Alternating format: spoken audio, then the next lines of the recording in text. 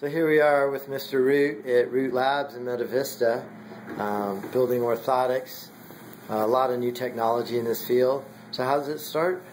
So we have a negative cast of the foot. This is a plaster of Paris mold that was taken by the doctor of the patient's foot, and that's sent to the lab. What we're going to do first is we're going to do a laser scan of this, so it'll create a digital representation of the foot into the laser scanner. And you'll see that there's a red line in here. The laser is now reading that surface.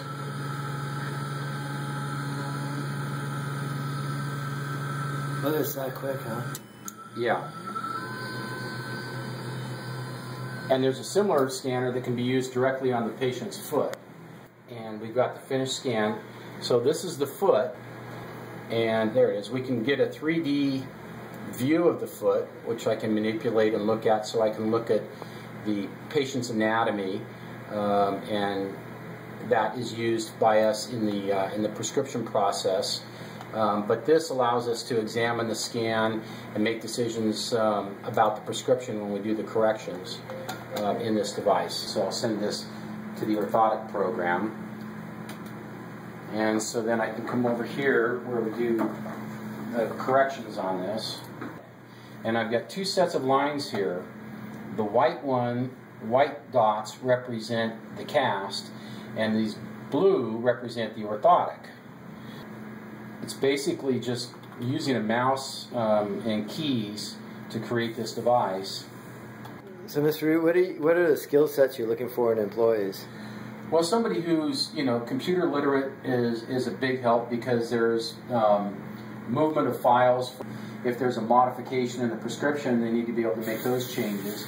So they need to understand a little bit about biomechanics, which basically is the science behind the function of the foot, basic understanding of medical terminology.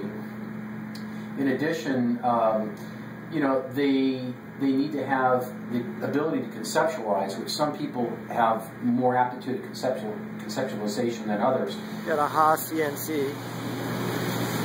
And so that the top surface of the device has been milled. We're going to rotate the jig 180 degrees, and we're going to mill the bottom surface of the device. You'll see here in a minute when we run this, it'll do a tool change, and then after using this one to do all these transverse cuts, it'll change tools, and it'll use this pointed one to come in and cut out the perimeter of the device, leaving a series of some small tabs so the device is still in place in the jig, but then we'll break those tabs, we'll cut those tabs to break the device loose. So let me get Adam up. Here's the tab.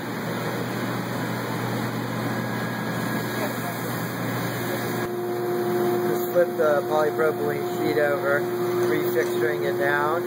We're going to run the back side of it. There's one back length right there.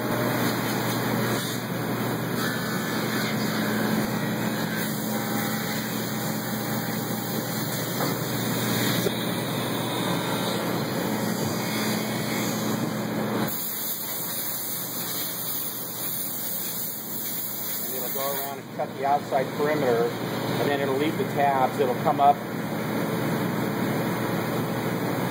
You see it leave the tab in place.